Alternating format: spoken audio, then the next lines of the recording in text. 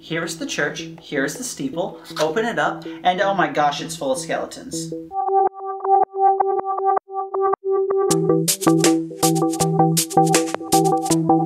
Hi folks, welcome to Glitter Void Gamecraft. My name is Eric, and today I'm building a chapel with removable roof and roof features, as well as stained glass. The chapel, the Little C church, the temple.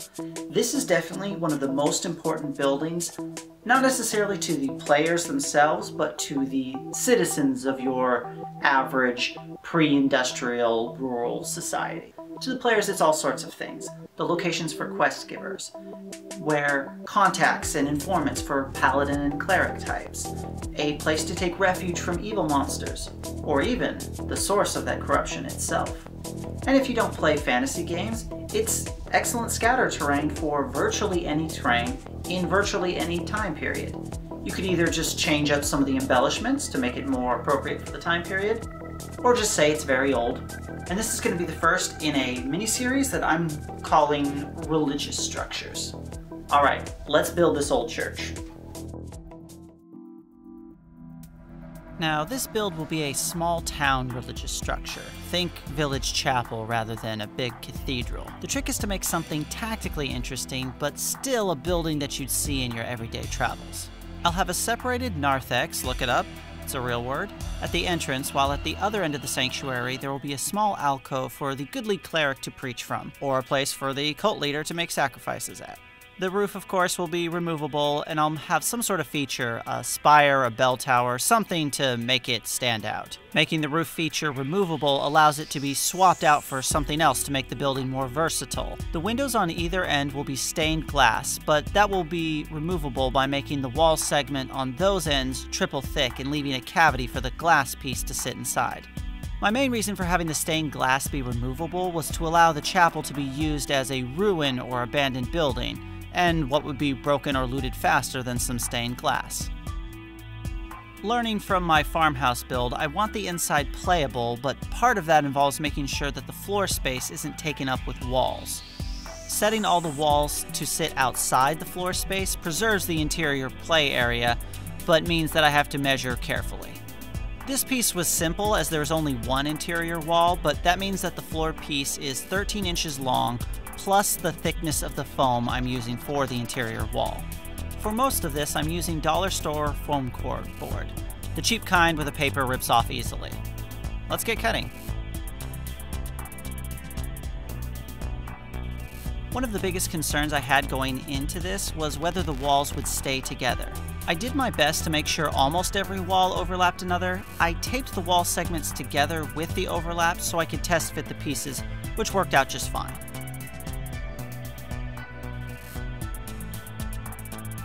I created a template for the windows using a scrap of foam and traced it onto the walls. I left the various wall pieces together while cutting to make sure the window holes lined up. I didn't trust myself to be precise enough in my measuring to cut 2 holes on 2 pieces and have them line up enough.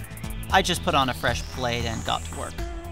Since the walls were 3 layers thick, and since I didn't want to cut through the middle layer where the front door would be, I pushed pins through at the corners, and the pinholes acted as guides for cutting out the outside layers.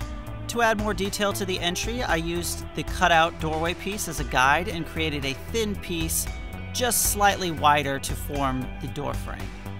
I hemmed and hawed about what to do with the stained glass piece that opened into the back of the sanctuary. It was too small for multiple tall windows, and I didn't want to do a large circle because it would look odd next to all of the harsh geometric patterns I'd already made. I eventually settled on a single large window so I could make more of a stained glass mural rather than just generic panels. To make the slot for the stained glass in the center panel, I needed to make sure that the opening at the top of the wall was as wide as the widest part of the window, otherwise the glass couldn't be removed, or inserted for that matter.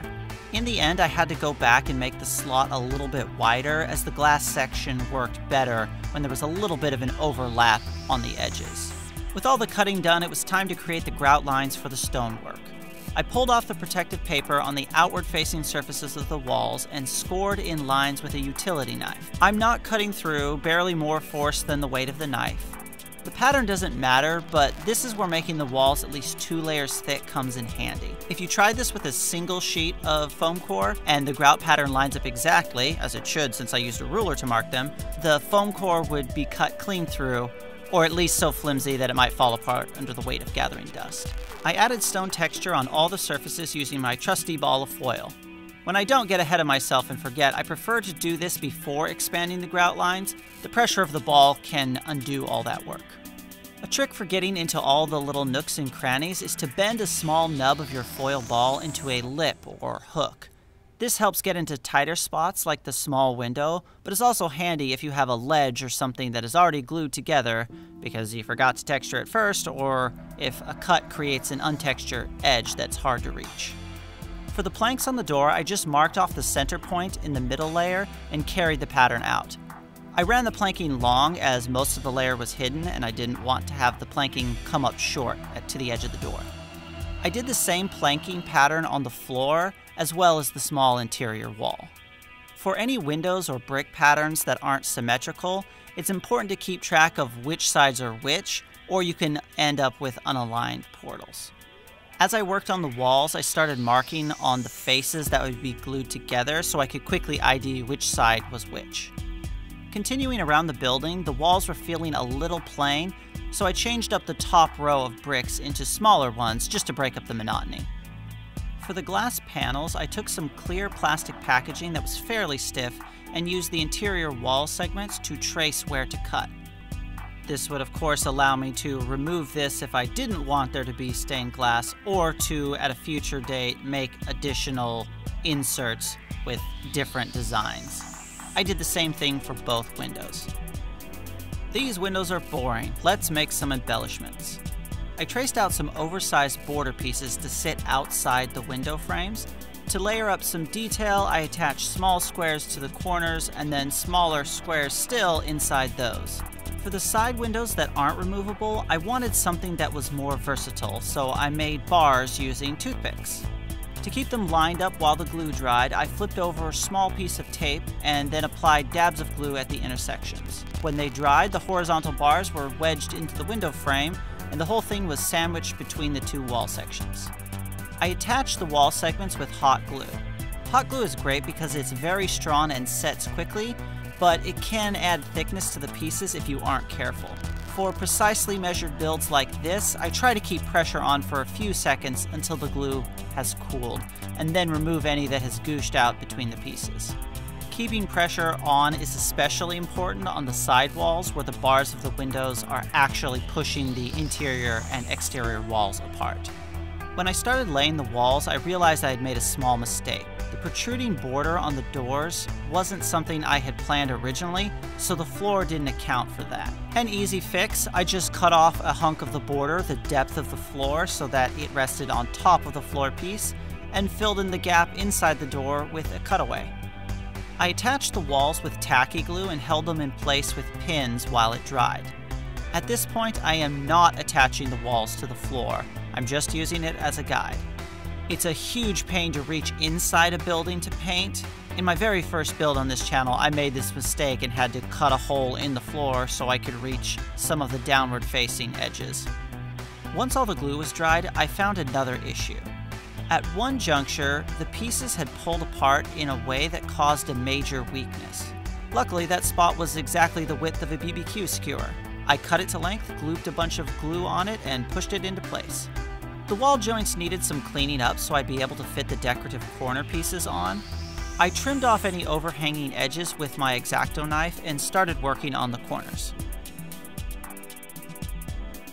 These were made from half-inch beams of XPS insulation foam with a notch taken out for the corner to tuck into. This serves to hide the joints between the foam core of the wall segments, as well as to just make the building look sturdier. I attached the corner pieces with tacky glue and pinned them while they dried, pushing the pins into the grout lines to keep them hidden. Measuring the roof substructure ended up being pretty simple. The length of the wall by the length of the triangle roof brace, with one roof piece being longer by the width of the foam core, just to allow for the overlap. Once the pieces of the main roof were attached, I created smaller pieces for the roof over the altar and narthex.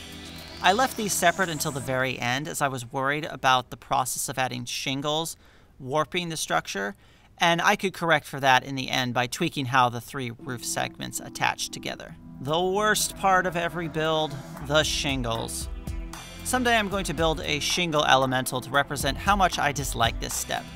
Nothing difficult, just super tedious. I cut squares of cardstock, just some repurposed food packaging.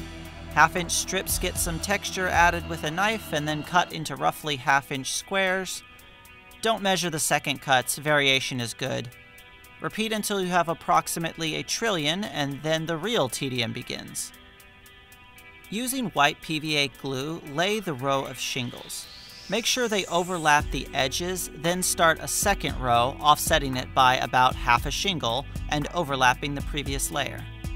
I mean, I like how this roof style looks, but yeesh, at what cost? I made sure that the shingles didn't overhang on the sides of the smaller roof segments that would end up being glued to the main roof, since they would just get in the way. A parting shot at shingled roofs, I was on autopilot and did an entire side before I remembered that I was supposed to make a platform for the removable bell tower. So instead of cutting through nice pliable foam, I had to hack through 2 or 3 layers of cardstock to make the spot for the tower. I measured 2 points from the peak of the roof on either side and started hacking. The dried glue was particularly hard to cut through, and I didn't want to get impatient and cut wild, risk cutting myself, or worse, the roof. I wanted to save the removable segment so I could use it to cover the platform if I wanted a chapel with no roof feature. I didn't worry about making the platform pretty since it would always be covered by one of the removable pieces. I just used scraps of foam to form the base and then found some triangle pieces to fit into the corners. I also reinforced all the joints inside the roof with hot glue.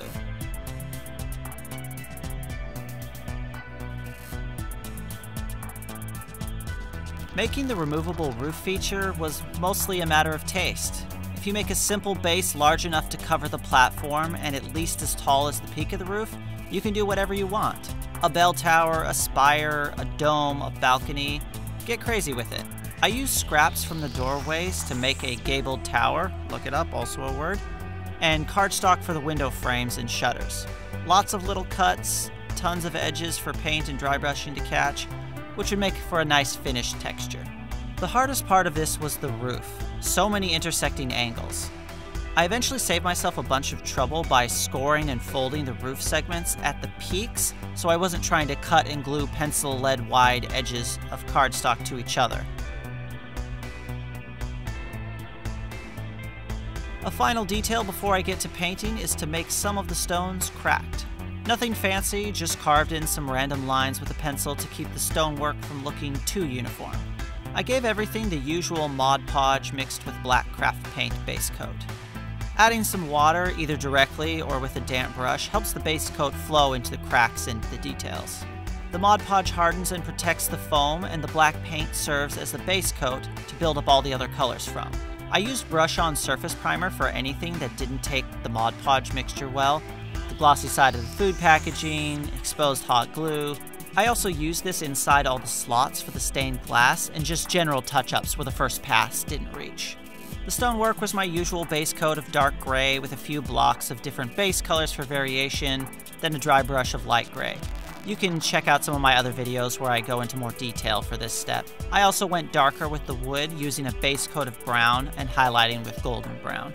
After all that stonework, I decided to get wild with the shingles. I chose a marvelous shade of cheesy puff orange and immediately panicked as the cheap craft paint was super translucent and looked awful. A second coat improved the coverage, but at this point it was practically glow in the dark. I set this aside to dry, hoping that washes would save it. My next painting foible was with the brass accents.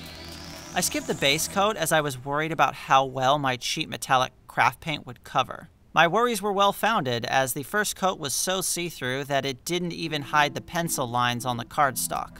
Annoyed at the loss of time, I went back over with everything with a surface primer, and that's when something magical happened.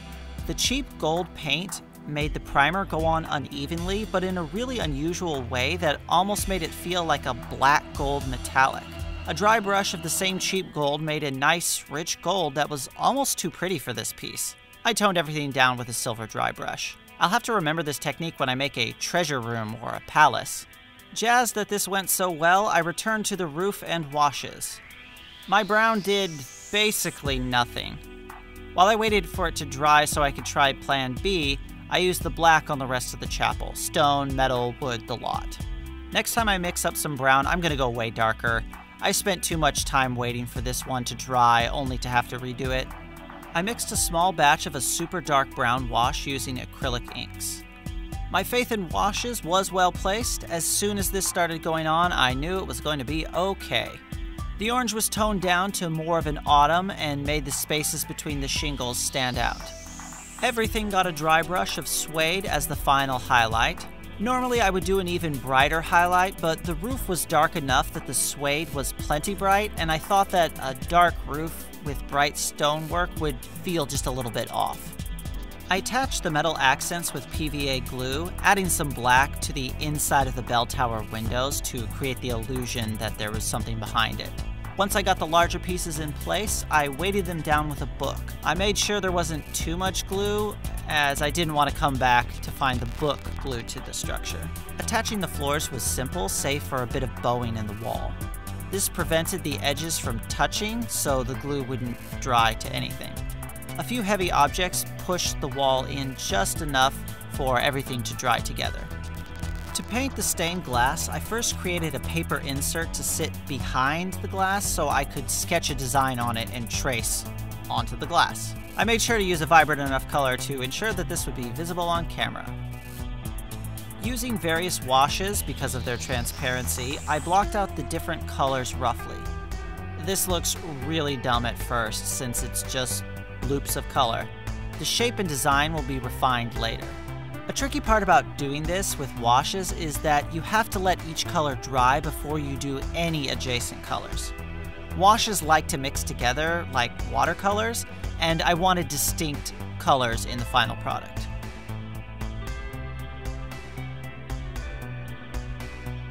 I put some gloss Mod Podge on both sides of the glass to create a glossy but textured surface, almost like frosted glass, and to seal in the dried washes.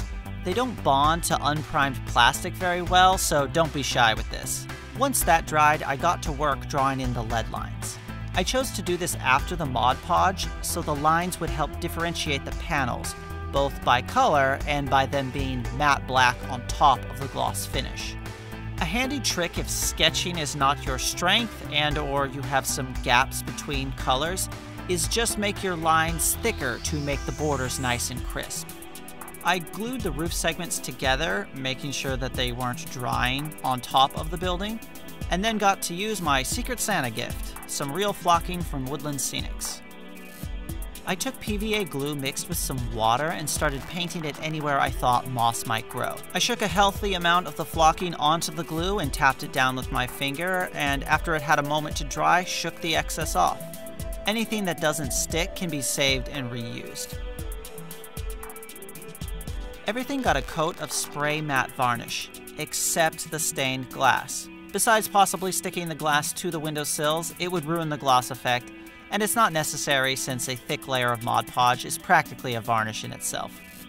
And voila, a chapel with removable tower and stained glass features. This is a perfect boss battle zone, either assaulting the stronghold of a crazy cult leader, or taking refuge in the most secure building as the necromancer and their hordes advance.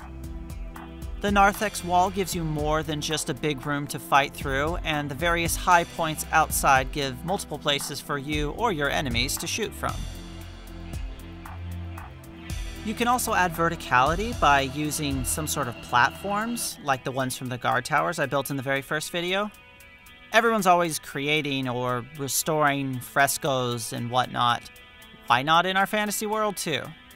An accidental bonus for making the roof feature removable is the storage of the piece becomes much easier. If the tower is small enough, you can just pop it inside the building when you don't have a need for it.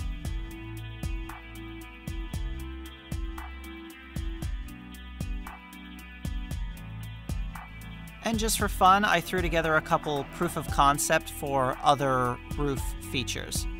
A spire, and this is supposed to be a dome of some kind. Boom, boom, boom, boom. Going to the chapel and we're gonna have a boss fight. Well, whatever pantheon you follow, or if none at all, I hope you enjoyed that video. If you did, consider giving it a thumbs up. This mini-series is going to be a lot of fun. I have a couple more ideas that I'm going to use to flesh out the traditional religious structures, and then a couple of less traditional ones. So, look forward to that. Thanks for watching, and I'll see you next time.